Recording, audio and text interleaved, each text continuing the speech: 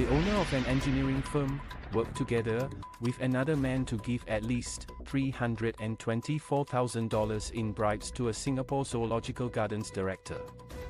On Thursday, Tan Chuan Hong, 47, pleaded guilty to 3 graft charges involving at least $223,200 and was sentenced to 14 months jail. 5 other similar charges relating to the remaining amount were considered during sentencing. The prosecution said that Tan, who was then a director at Hong Power Engineering (HPE), conspired with To Yung Soon, 38, to give bribes to Barry Chung Peng Wee, 56, on multiple occasions between March and October 2016. The offences involved inflated invoices for projects linked to Wildlife Reserve Singapore WRS, of which the zoo is a subsidiary. The invoices were marked up by 30 to 35%. According to court documents, Chung would then receive around 35% of the marked up bid price. Chung was then the Director of Facilities Management at the zoo, and his duties included managing procurement requests for works at the attraction. The Corrupt Practices Investigation Bureau (CPIB) said in a statement in 2021 that Chung had left WRS, now known as Mandai Wildlife Group. At the time of offences, WRS contracts awarded to HPE amounted to approximately $977,000. It is estimated that WRS suffered a loss of around $225,480 as a result of the inflated invoices that HPE submitted under the corrupt arrangement. The cases involving Chung and To are pending.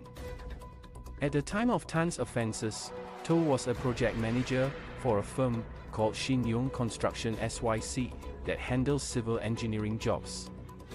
Deputy Public Prosecutors Kelvin Chong, Shomini Joseph and Darren Sim stated in court documents that Chung entered into a corrupt arrangement with key personnel of SYC in 2005.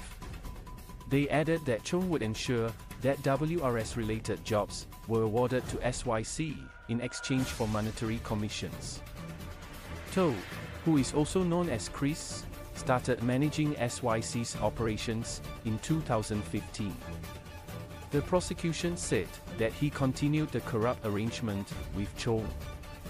The DPP said, under this agreement, Chris was to recruit other contractors into it.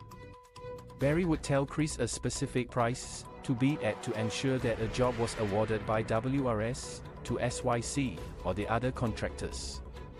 Chris and the group of contractors would then collude to put in bids for WRS jobs at the specified prices, where some parties would put in bids higher than the bid price given by Barry.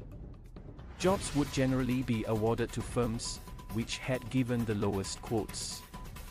The DPP said that as reward, SYC, or the contractor awarded the jobs, would have to give Chung roughly 35% of the bid price, which were marked up.